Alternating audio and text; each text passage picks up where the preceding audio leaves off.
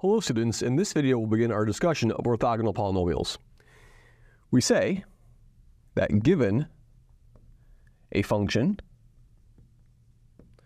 w of x defined on AB with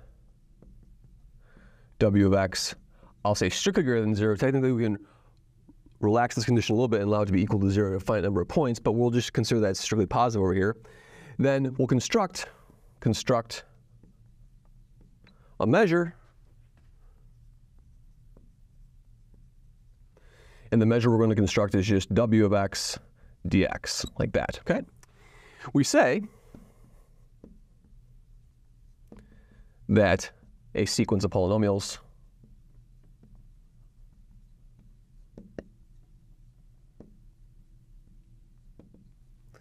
let's write them like this: phi 0, phi 1, phi 2, and so on, with degree of phi I being equal to I, is orthogonal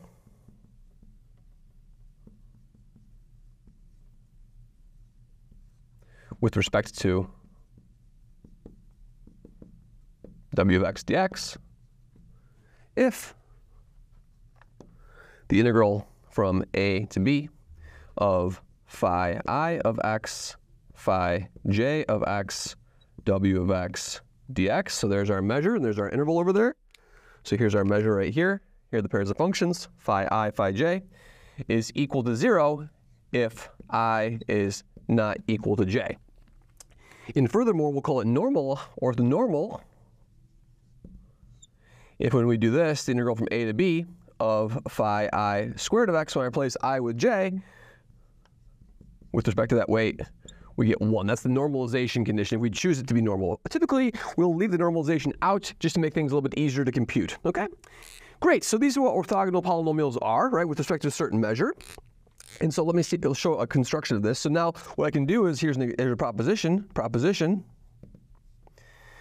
xk, this is the function, just the monomial x to the k, can be written as a combination lambda 0 plus lambda 1. I put phi 0 over here, phi 0, phi lambda phi 1 plus lambda k, phi k. And what I can do is I can write x to the k as a linear combination of the first k of these orthogonal polynomials with respect to any weight over here. And of course, we can find out what these coefficients are. So using this, what we'll do is the following. We'll take this proposition over here, and we'll find out what these lambda 0, lambda i's are, right? And so what we can do is we can note now that, let's do a side calculation, then let's figure out what the lambda k's are, what the lambda i's are going to be. Lambda I is equal to what? Well, what we'll do is we'll take x to the k. We'll figure out what the formula is, but I'm just prove it. So here's the proof of what we'll try to figure that out. I'm going to do x to the k, and then phi I of x, w of x dx. If I integrate that from a to b, that's the same as integrating this whole expression over here, the integral from a to b of x to the k. So that's the left-hand side, and then I'm going to have this whole right-hand side, lambda 0, phi 0, all the way down to lambda k, phi k, and then I'm going to hit that with a phi I of x, w of x dx, right?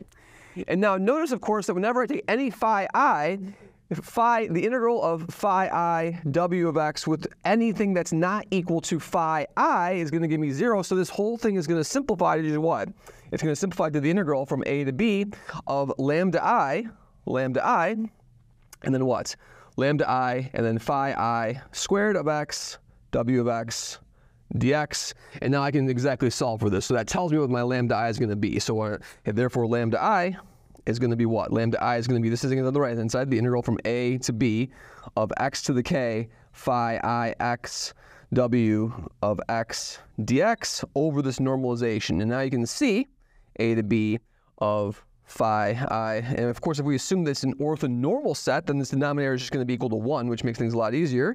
W of x dx. And so now this formula over here, that's exactly what we're going to plug in over here. So this is our formula for those coefficients, lambda I. So in other words, just the integral from a to b of xk phi I x w of x dx over the integral from a to b of phi I squared of x w of x dx, right? And so sometimes you'll hear these called as Stieltjes measures. Now, the last thing I want to note is that there are special classes of orthogonal polynomials which we're going to see in further videos and that we've already encountered, like the Laguerre polynomials, the Hermite polynomials, the Legendre polynomials, the Chebyshev polynomials, and confluent hypergeometric polynomials as well. So there's a wide class of orthogonal polynomials with respect to different weights over here, right? So for example, if your weight is just equal to 1, between -1 and 1, you get the Legendre polynomials, right? If your weight is going to be If your weight is proportional to 1 over the square root of 1 minus x squared, you get the Chebyshev polynomials, right?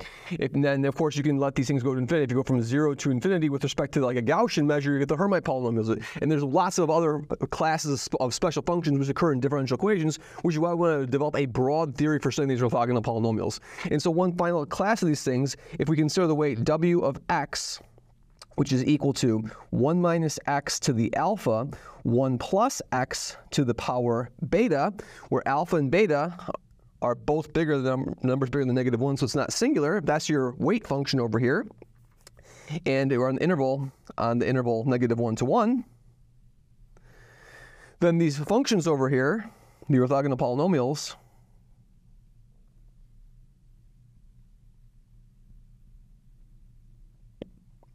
are called the functions Pn alpha beta of x, right? And so these ones are special orthogonal polynomials, and these ones are called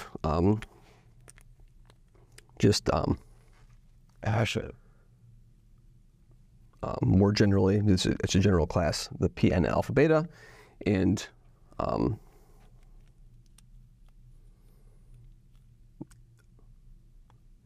so we'll figure out, the name is just eluding me at the second, but we'll figure it out in a while. So anyway, so we're going to look at these weights in particular, and we look at these particular weights. So for example, when we look at alpha equals 0, beta equals 0, then we get the Legendre polynomials. We look at alpha equals 1/2, beta equals 1/2, with a negative sign, -1/2, -1/2, we get the Chebyshev polynomials, and we get a wide variety of these, of different classes of these things, and we'll study this particular class, Pn alpha beta, in further videos.